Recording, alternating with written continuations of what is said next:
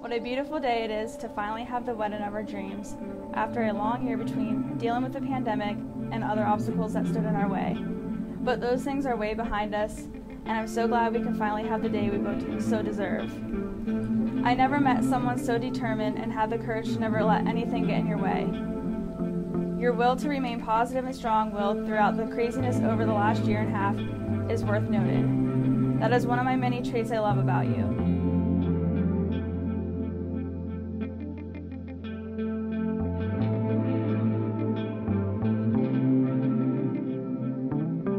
Austin, today is finally our long-awaited big day.